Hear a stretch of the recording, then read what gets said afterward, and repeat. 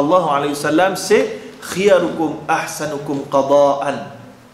The best of you who borrow something, when you return the assets, you return back the thing, you are return it in a very, you beautify the manner of the return, you know, with the full petrol, with some cake in the, for example. But the condition is very strict.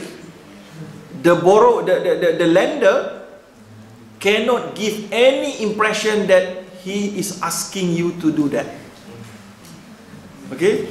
Not, there will be no condition in writing, or you have to understood lah. You cannot ask for that. So the lender cannot say and cannot say to the borrower, you know, I will lend you my car, but here in Prague, or in, what is this name, please? Hradec. Hradec. Okay. Okay, this Hradec. Okay.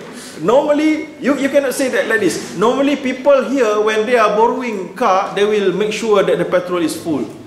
But that is just for that is not condition. This is just to tell you, you know, that is the norms here. You should make it conditional. So you cannot tell that, and you also cannot tell the borrower that the Prophet sallallahu alaihi wasallam said, "Khiyarukum ahsanukum qada'an." But it is not condition. It just to remind you, you know. No, you cannot do that, because that is just like condition. That is just like condition. Yeah. Does riba in abroad also happen between family? I mean, sometimes my father say, if you can borrow my car, but you have to feel that. Okay. Riba between families. They have discussion between the scholars, all right? So firstly, in the Hanafi madhab, okay, there is no riba between Sayyid and Abd, you know, between the slave and the Lord. Okay, but nowadays there is no more slaves. So there are some people say we can do analogy. We can do analogy that between families, between father and mother, between father and son, and so on. So most of the scholars say, if the asking party is the father say, okay, my son, you can borrow my car, but with this condition, with interest. That kind of condition, majority of the scholars say yes, it is permissible. Why? Because it is not riba. Why? Because the Prophet said, "Anta wa malika li abik." Because you, oh son, okay, you and your wealth belong to your father. So that's just like your father is just taking his own money from his right pocket, put it in left pocket. That's all. So nothing happened.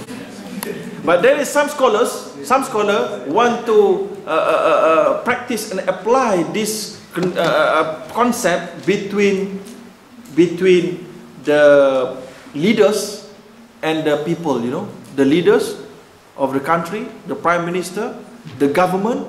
So the government can impose riba onto the people, because they are just like leaders and slaves.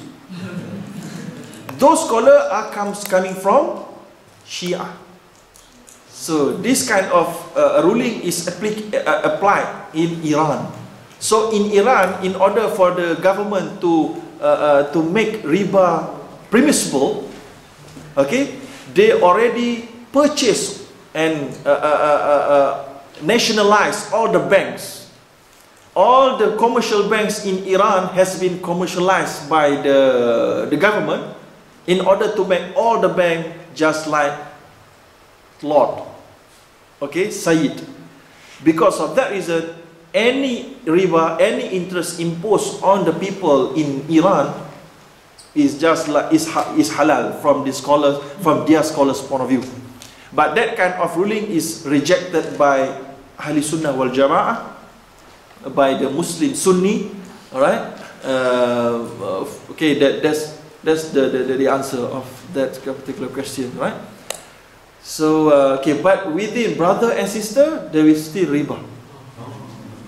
Okay, the permissible one is between father or mother and the son or daughter only. Between between your siblings, there will still be riba. I think we're mentioning cars too much, but whenever I use my brother's car at home, he says you must wash the car before you bring it back. Whenever I take it's very dirty. So how do we quantify the efforts compared to what I used? You know what I mean? Is it necessary for it to be? Okay, if the car is originally when you are taking the car is clean. No. Alright. So that is additional. That is riba. If his brother says, if you want to borrow my car, you must bring it back home. He says that if you want to borrow it, not you can borrow it. It's like a condition. That's his condition. So that's okay. No. This is not okay. In his thinking, he's thinking that he's using my car and he's using my petrol and he's using my tyres. In return, he's washing this for me.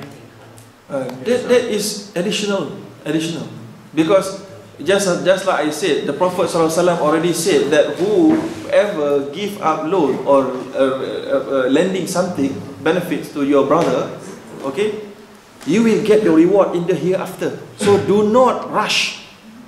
Allah subhanahu wa ta'ala already said, what we call, Allah said,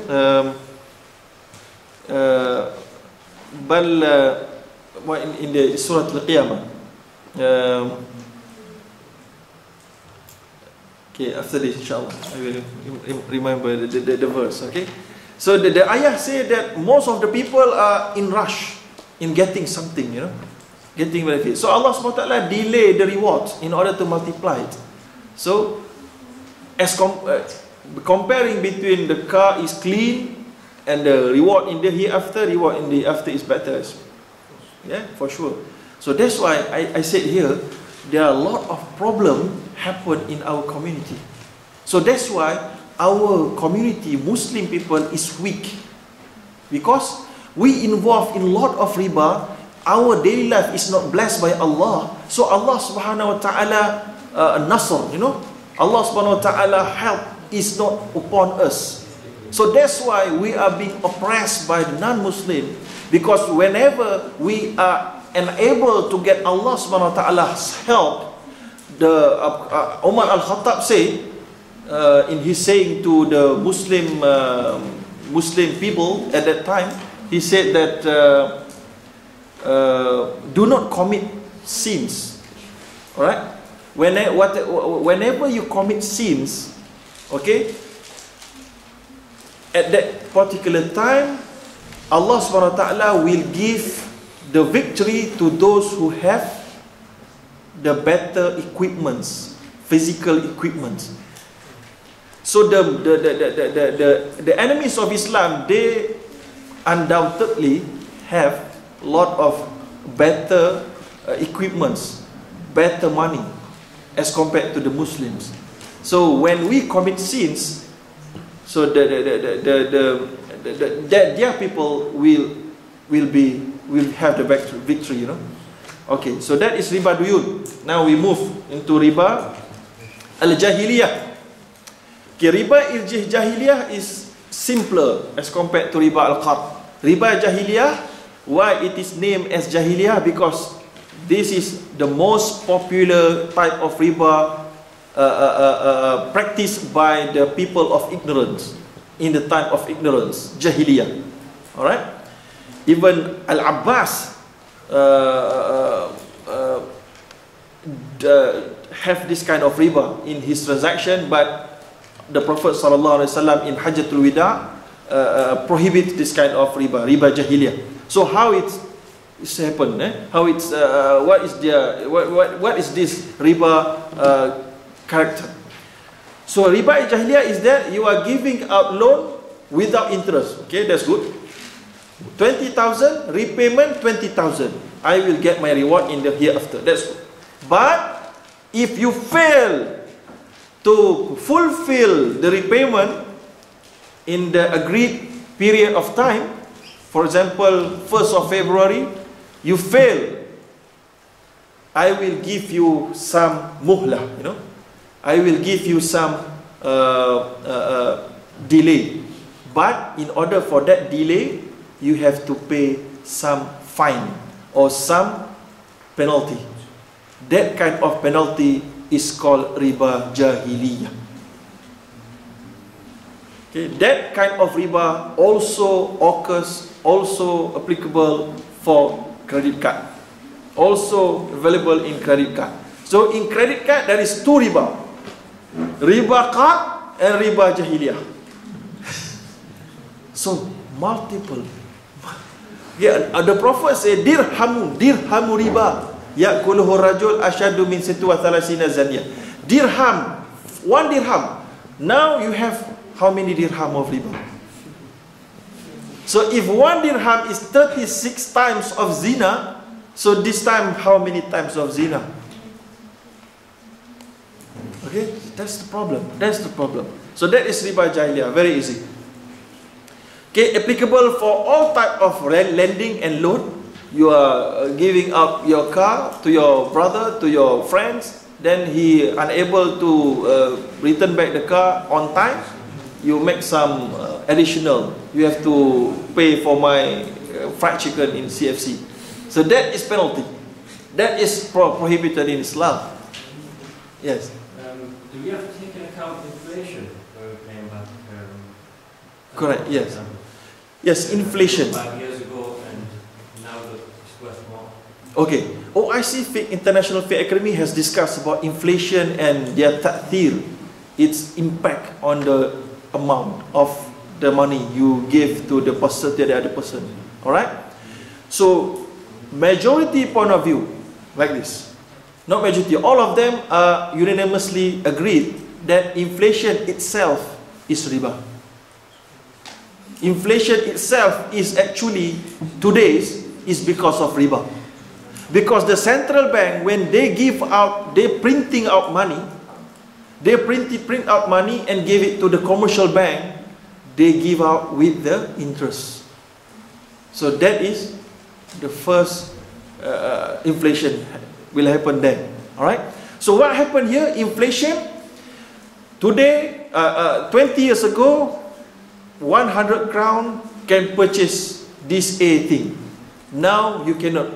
You have to pay 1,000 crown in order to purchase the same commodity, same things. So that is what inflation is all about. The power of purchase. Alright?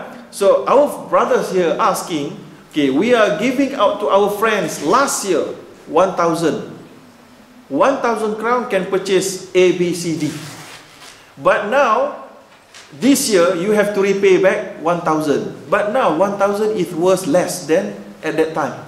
So, is there any way that you can quantify that inflation cost? That kind of inflation cost is also being named as time value of money. You know, time value of money. So, the scholars, Sharia scholars discuss thoroughly on this issue. And they resolve unanimously that time value of money in loan is prohibited because it fall under the hadith of kullu qardin jara naf'an fahuwa riba. But time value of money in purchase is acceptable. So how? In purchase like this. Okay, I'm selling to you this laptop. If you are purchasing it and paying it by cash, the price will be 30,000 crown. Okay.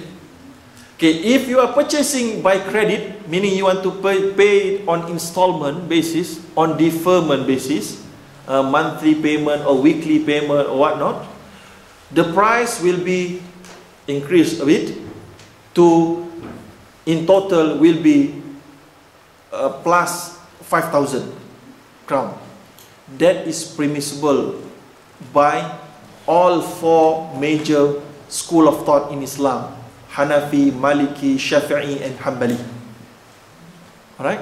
But you have to choose Which one do you want? Do you want